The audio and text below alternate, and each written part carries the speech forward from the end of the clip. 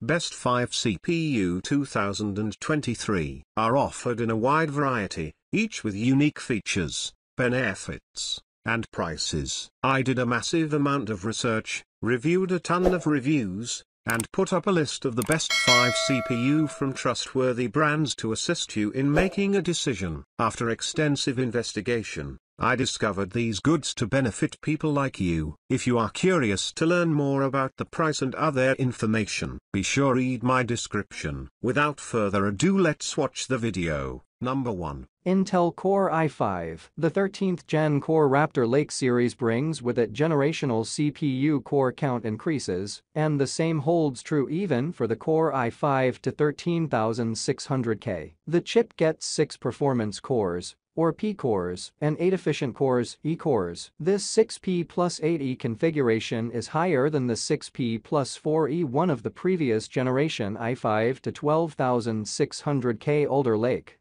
And while it might seem insignificant, given that only the E-core count has increased, Intel also replaced the P-cores with the new Raptor Cove, ones that come with higher IPC, larger caches, and faster clock speeds. The 13th Gen Core Raptor Lake is Intel's second rodeo with the hybrid architecture. The 12th Gen Core helped it shore up CPU core counts and chase down AMD's lead in that area, and Intel is smart about it. The silicon only has 6 or 8 P-cores, which Intel can on compute-intensive less parallelized tasks, while a swarm of physically smaller E-cores handles most light to moderate workloads, and in a crunch situation, all cores loaded can contribute greatly to the processor's overall multi-threaded performance. So AMD's advantage with gaming performance is overcome with the high clock speed P-cores, and its advantage with multi-threaded creator workloads is dusted by E-cores working in concert with the P-cores. With Raptor Lake, Intel is introducing new Raptor Cove P-cores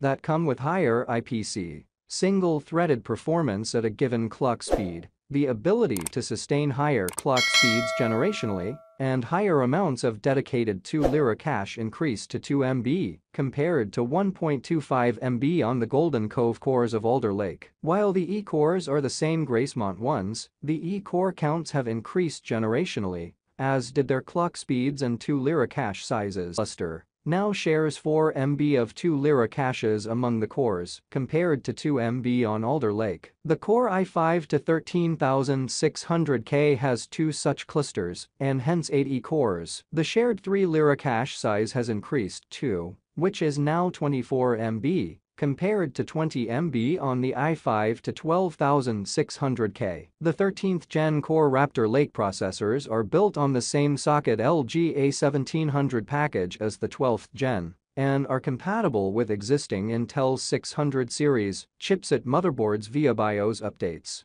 although they are accompanied by the 700 series chipset motherboards with improved power architecture and downstream PCI connectivity. The new processors support the same I/O as the 12th Gen, with PCI Express 5.0 x 16 PEG, one PCI Express 4.0 x 4 NVMe slot wired to the processor X8 chipset bus. The processors support both DDR4 and DDR5 memory types, improving choice for the consumer. Number 2. Intel Core i7 to 12700KF. Even though these new P-cores runs at similar clock speeds as the 11th Gen ones, yet the newer ones give an average of 19% improvement when running at the same frequency against the Cypress core architecture. However, it's true that Alder Lake's desktop CPUs are very power hungry and needs proper cooling, especially these overclockable K-series chips. 12 cores and 20 threads, efficient core base frequency, 2.70 GHz,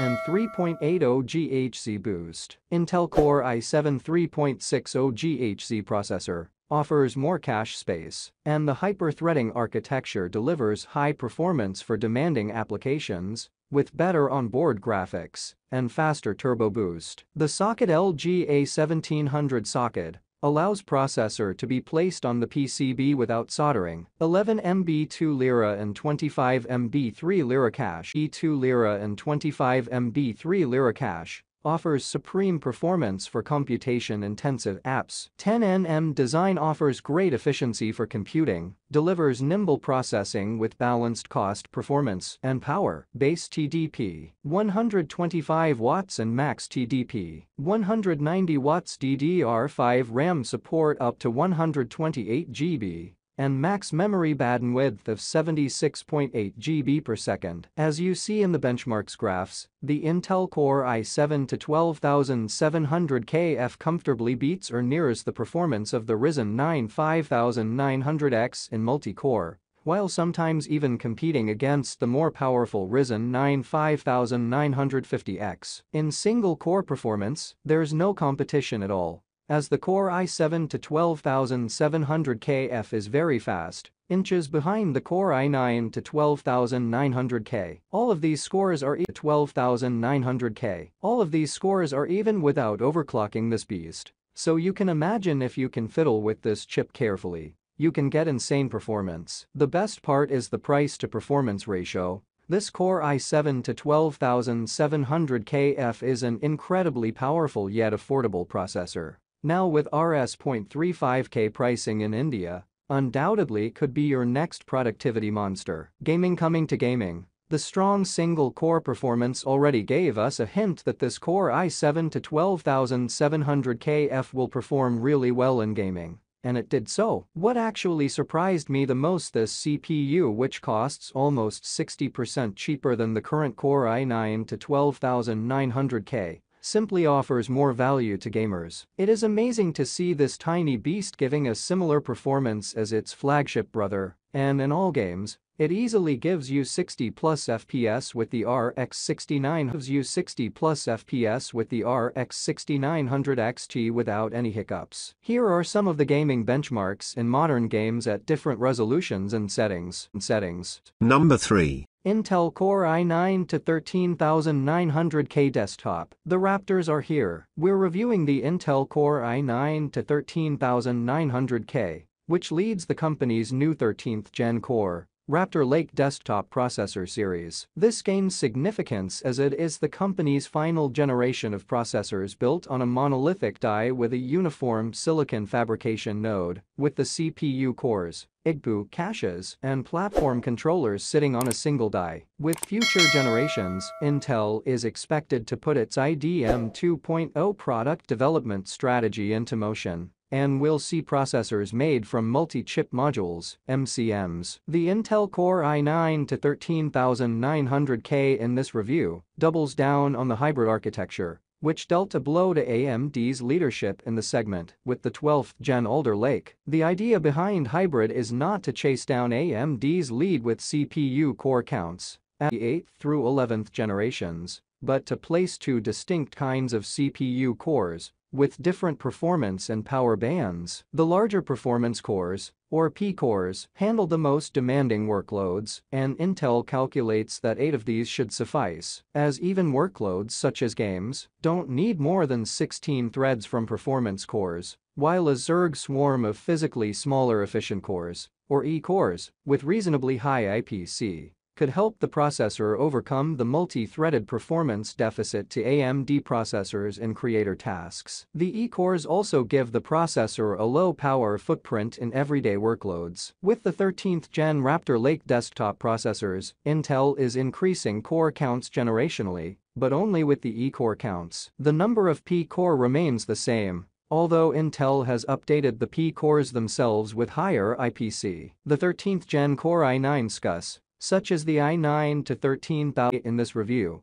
come with 8 P cores and 16 E cores, 8P plus 16E, an increase from the 8P plus 8E configuration of the previous Gen i9 to 12900K. The 13th Gen Core i7 chips, such as the i7 to 13700K, will have an 8P plus 8E loadout, an uplift from the 8P plus 4E1 of the i7 to 12700K, and matching that of the i9 to 12900K. The Core i5K series gets an upgrade too, which is now 6P plus 8E, compared to 6P plus 4E of the previous generation. The Raptor Lake Silicon feature 8 Raptor Cove performance cores that offer higher IPC, as well as operate at significantly higher clock speeds than the Golden Cove cores on Alder Lake. The dedicated 2 Lyra caches of these cores have been enlarged in size to 2 MB, compared to 1.25 MB of the previous. Are unchanged in architecture from the previous generation,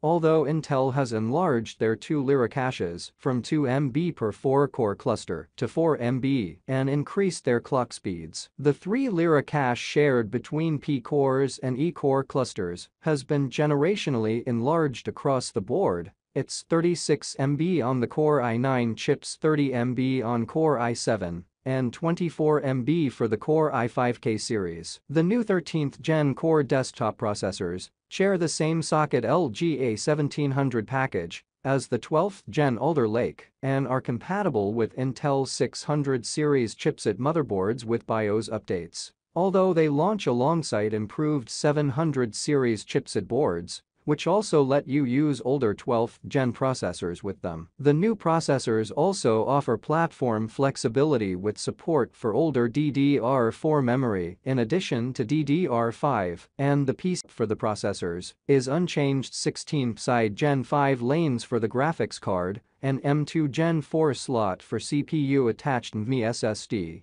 and DMI 4.0 x8 chipset bus. You will come across 700 series chipset motherboards with Gen 5 NVMe slots, but these slots cut into the X16 PEG lanes meant for the graphics card, making it run at X8 bandwidth, while the Gen 5 M2 slot is Number 4. AMD Ryzen 9 5900X 12-core. Ryzen 9 5950X has landed in our labs, boasting 16 cores and 32 threads, bristling with the potent new Zen 3 microarchitecture. AMD's new Halo part expands Ryzen 9's dominating lead in productivity applications and beats Intel's competing processors in every other metric, including 1080p gaming performance, by surprising margins. Our 5950X sample even breaks the 5 GHz barrier at stock settings, at least sporadically, outstripping its spec and making it an easy choice for our list of best CPUs, all while radically altering our CPU benchmarks hierarchy. Much of Ryzen's early success stemmed from industry-leading core counts and plenty of freebies for enthusiasts, like bundled coolers and unrestricted overclock ability paired with broad compatibility. Still, AMD was long. Ryzen 5000 changes the game entirely, though. The chips come with the same refined 7nm process found in the Ryzen XT processors, but AMD paired the node with a ground-up redesign of the Zen core microarchitecture. AMD says the new Zen 3 microarchitecture provides a 19% average increase in instruction per cycle (IPC) throughput,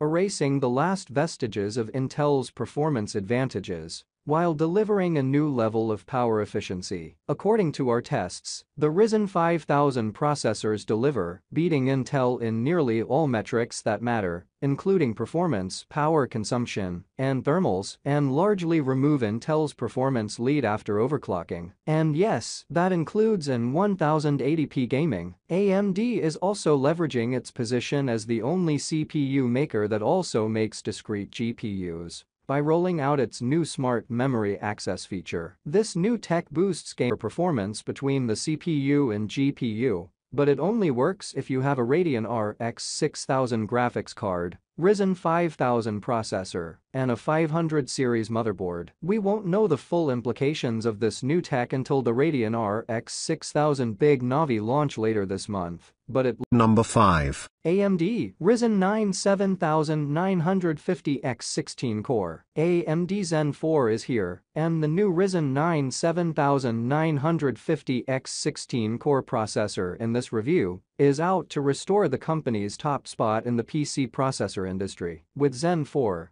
the company is firmly into the next generation era, with the latest high IPC CPU cores, supporting new instruction sets for future applications, and support for the latest iOS standards, such as DDR5 and PCI Express 5.0. The Ryzen 7950X targets both enthusiast gamers, professional game streamers, as well as overclockers. This is a classic multi-core processor, and all 16 of its CPU cores are what Intel would consider performance cores. With this generation, AMD is making integrated graphics standard, so even businesses and academic scientific customers who need the compute cards can look for Ryzen 7000 series processors. While the IGPU isn't gaming grade, it's intended to be as capable, if not more, than the one competing Intel processors ship with. The new Zen 4 architecture introduces a generational 13% IPC uplift, which when combined with the high boost frequencies afforded by the new 5nm process,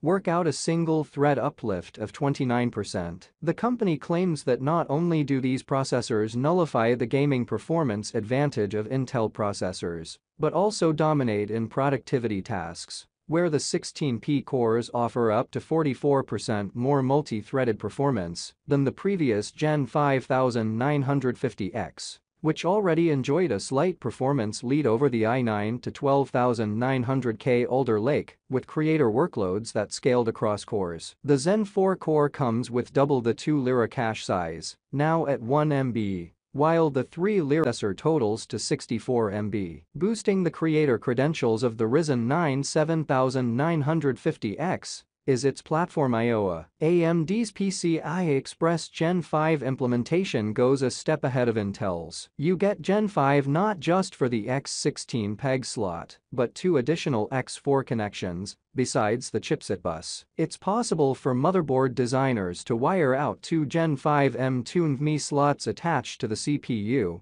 without eating into the X16 PEG bandwidth. The Ryzen 7000 series exclusively supports DDR5 memory, which means no backwards compatibility with DDR4. New generation connectivity is why the company had to develop socket AM5. AM5 is a new LGA socket, much like Intel's desktop sockets for the past couple of decades. It wires out DDR5 memory, 28 lanes of PCI Gen 5, platform IOA that includes USB 3.2 ports, modern display connectors, such as DP 2.0, and most importantly, comes with a smarter, more capable power architecture. The socket enables two-way communication between the processor and voltage regulators and supports up to 230 watts power delivery. AMD has given the 7950X and its sibling, the 7900X 12-core, a massive 170 watts TDP with 230 watts PPT. The company recommends a 240mm or 280mm AIO liquid CPU cooler to go with these chips. Air cooling won't cut it. The good news here is that AM5 maintains cooler compatibility with AM4.